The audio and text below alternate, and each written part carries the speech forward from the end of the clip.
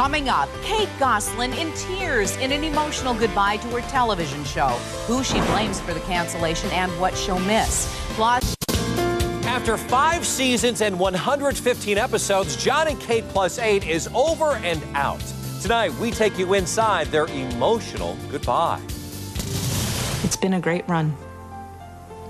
I'm very grateful for the opportunity, for the memories on tape. I never had a clear picture of how it would end, but I think it's too soon. A bittersweet end to TLC's Jon and Kate Plus 8. The now single mom appears to blame Jon for the bitter split. It's sad. It's needless. It's useless. It was totally avoidable. I like stuff that we do with Mom. All right, you're done. Leave the table. You're done. Goodbye. Jon puts a lot of blame on himself, too, recognizing his immaturity. I never had that freedom, I met Kate at 20, I got married at 22, I had twins at 23, I had sextuplets at 27. I just did kids my whole 20s. Our marriage fell apart, and I felt like I was free. About their breakup, Kate says it may have been unavoidable. The truth is, I'm in a completely different boat, going a completely different direction. But as she moves into life without Jon, she does appear to miss him. I don't have him as a teammate anymore, and that fact is not lost on me. It always crosses my mind that I should be in the passenger seat and Jon should be driving. Has any good come out of this last 8 months? I can say that I'm a lot stronger than I thought was ever possible. The thing I've learned is, you make these mistakes, you learn from them, and you move forward. I'm not crying now. I don't like ends. I don't like goodbyes. Kate said she felt like the show was taken from her and the kids and that it all ended far too soon. And I'm sure there are quite a few fans who feel exactly the same way.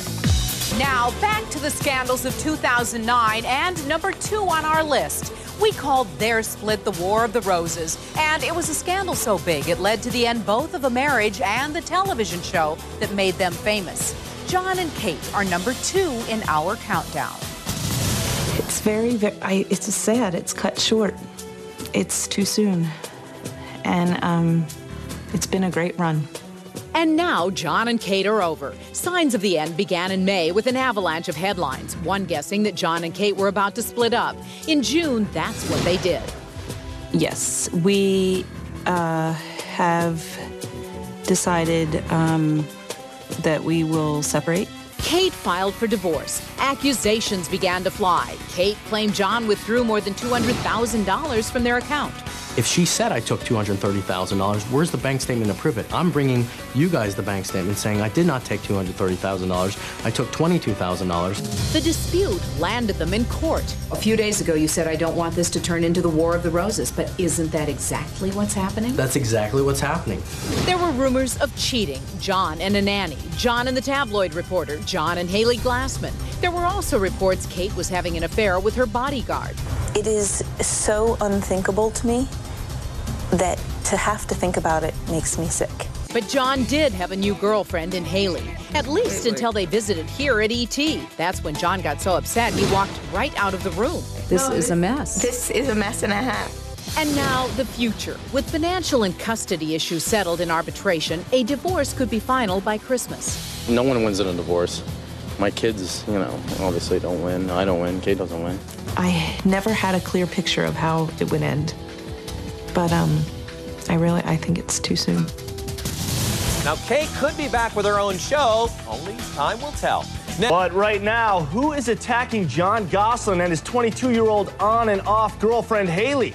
We have their reactions. The website Funny or Die having already spoofed Jon. I want to meet someone whose haircut is symmetrical and doesn't mind that I already have 8 babies. And Kate. I want to meet someone who likes backwards mullets. That's party in the front, soccer mom in the back. Now Funny or Die setting its sights on Jon's on and off again girlfriend Hailey Glassman in a Match.com dating website parody. I'm looking for someone who's half Asian, kind of chubs with hair plugs. I like to party. Just like get wasted. How does that make you feel to see that? You were laughing.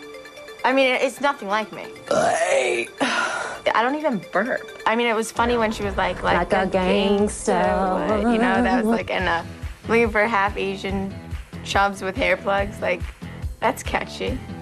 I wasn't looking for that. But seeing that video, it doesn't hit home with you as much as the accusations in the media. Exactly. Like, I have a sense of humor, Chris. Like, stuff like that, like, doesn't bother me. But what bothers me is calling me a homewrecker and things that are not true, being bullied every day. That bothers me. This is stupid. I'm not sensitive. Like, I'm not, like, that's stupid. You know you're popular or famous or celebrity when people start making fun of you.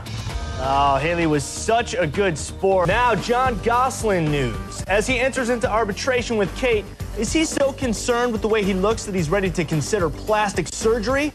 We asked the embattled dad. It's being reported in the tabloids once again, Us Weekly, that you want to have plastic surgery.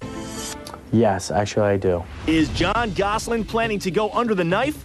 I think someone said that I went to Vegas and I was looking for plastic surgeons. Why would I look for plastic surgeons in Vegas? The father of 8 responding to this recent Us Weekly article, which says that the soon-to-be divorced dad is looking to get liposuction to reduce his increasing stomach, Botox to make him look younger, and hair plugs for his balding scalp. Hair plugs.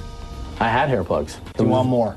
It was very painful because I was awake. I might do this little thing up here, only because people that are taller than me, which is usually everyone, can see that reflection. So hair plugs, yes. You know, when I see myself in security cams, you know, it's a sure giveaway with that bald spot back there. I know. It's like, liposuction. Lipo? No. Stomach stapled. No, I'm not like into surgery. I don't take aspirin, I don't take Tylenol, I don't. What about working out? Do you have a personal trainer? Do you have a chef, anything like that? What are you doing to improve your health? Living in New York. To improve your health? Yeah, I just walk around. Okay, that's good. You know. What about smoking? A lot of people have given you grief about smoking. I went back to smoking. Something that you recently picked up? Oh, you went back to it? Yeah. You gonna try to quit again? Yeah. A lot of people out there like to see you quit. It's one you're hooked back in now. Yeah, so it's tough to get away from it. Botox. For what? I'm Asian. My skin's perfect. But there is one surgery Jon would like to get, if he could. I want to add 2 extra arms so I can take care of my kids. Jon Gosselin and Kate, come get your popcorn.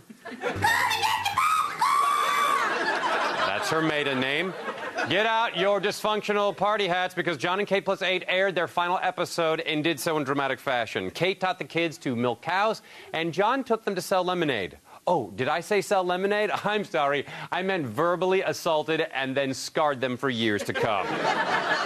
This clip may depress you, but don't worry. There's a barbershop quartet coming up after it. Mommy has a bunch of yellow highlighted. I like stuff that we do with Mom. All right, you're done. Leave the table. You're done. Goodbye. See ya. Don't finish my poster for me. No, your poster's going in the trash can. No, it's not. It is. Goodbye. You know what? I think both of you should stay home. I'll sell lemonade. Just stop doing your poster. Why? And stay in the house. Because. Stop. I wasn't doing anything, Daddy. I didn't do anything. It's this. Goodbye. See ya. You're a dick. You're a dick. You're a dick. I don't sing, but Jon, you're really a dick. You're a dick!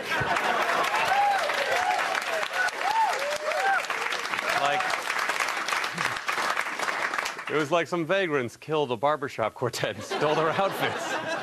Meanwhile, Jon and Kate are hammering out the details of their divorce. So far, this is what they've landed on. Kate will stay at home and raise the kids, while Jon gets bloated in Hawaii and talks to Entertainment Tonight.